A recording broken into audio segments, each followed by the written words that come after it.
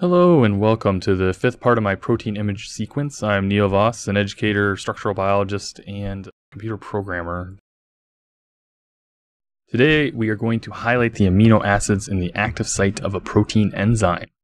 My biochemistry students are required to highlight the active site of chymotrypsin, PDB ID 10XG.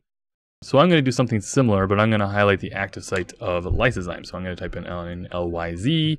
I've started using the bio unit, which is supposedly the better representation of the PDB coordinates. So let's fetch the PDB coordinates, make the window a little bit bigger. I do want to kind of stay space off to the side here. It's kind of an interesting protein structure that also has a very large ligand here in the middle. This is Lysozyme, which breaks down the peptidoglycan layer in bacteria. But the first thing we'll do is we're going to hide all the atoms so we can focus in on the protein in particular. And I thought, let's color it a nice cornflower blue. Alright, so the lysozyme active site, which you probably got an idea of where it is based on the ligand, but maybe you have no idea where the active site. If I spin this around, you're probably completely lost at this point here.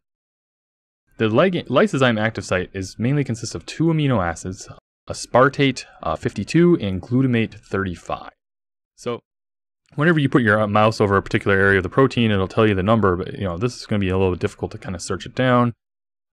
And if you do click on a particular amino acid using a control click, you can actually use the arrow key to select different arrows. But I wanted to do something a little bit easier, and that is going under Tools, Sequence. If your protein has multiple chains, another window might pop up asking you about which chain you want to look at. You can do both, but usually the larger of the two chains is the one you want to look at.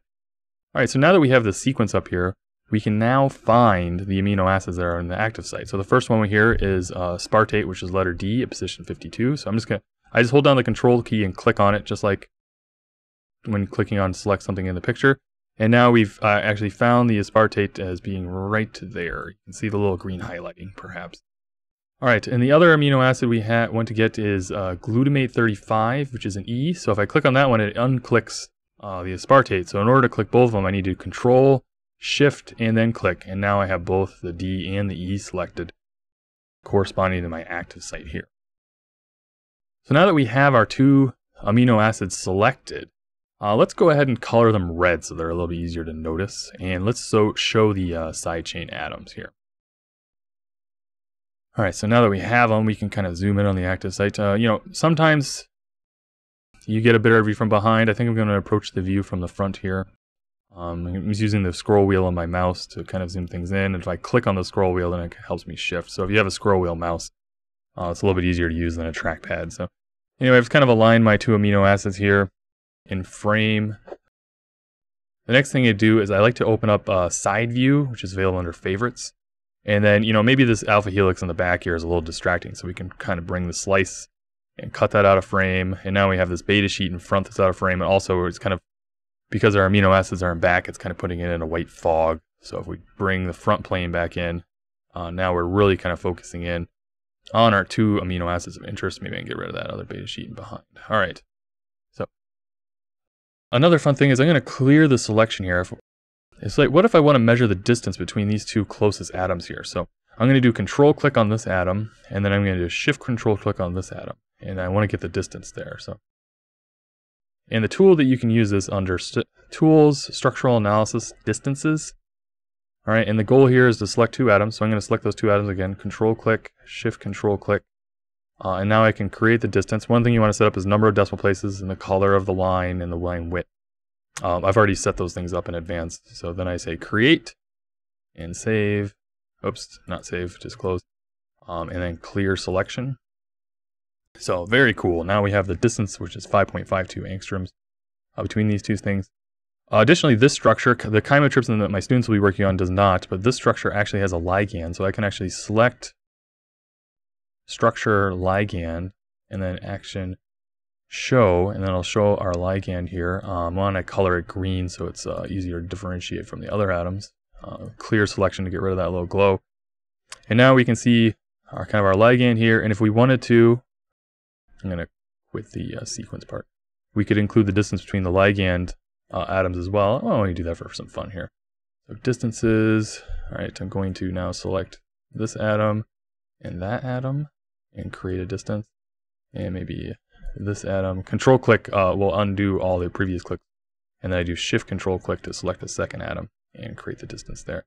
So now we kind of have a nice little trifecta here. So it's clear selection again to get rid of that green halo.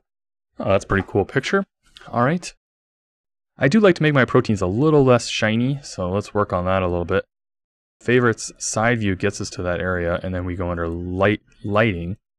I typically like to lower the contrast, lower the brightness, and then switch over to shininess, and lower the reflectivity down to, say, 0.1, we'll say. Increase the sharpness a little bit, then maybe flip back and kind of adjust the brightness and definite contrast to your liking. Sometimes I have dropped the contrast almost down to 0. All right, so that's a nice thing here. Another times effects.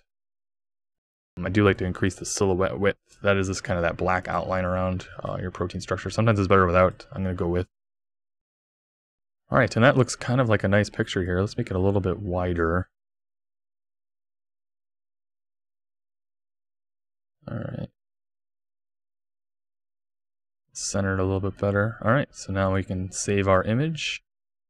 Save it to the desktop. I'm going to name it Lysozyme.png. Save.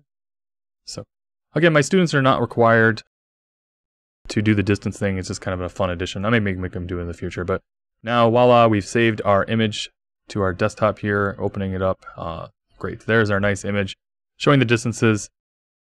Anyway, so thanks for watching. I hope to add more of these videos in the future. So if you're not one of my students, please go ahead and hit the subscribe button, or maybe add a comment of the type of video you'd like to see for analyzing protein structures in the future. All right, thanks.